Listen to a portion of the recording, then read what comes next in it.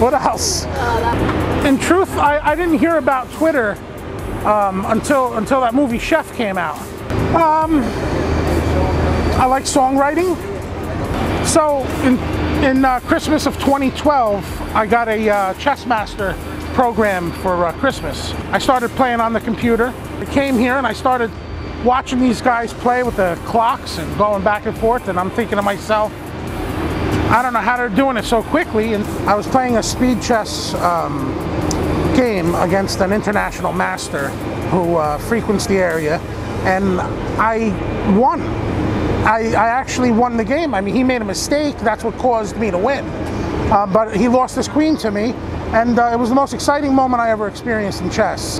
When you get to a point where you're doing something recreational, and somebody that's committed their life to something, and you can almost compete with them, then it's a really good experience, a good payoff. You compete just across the street here sometimes.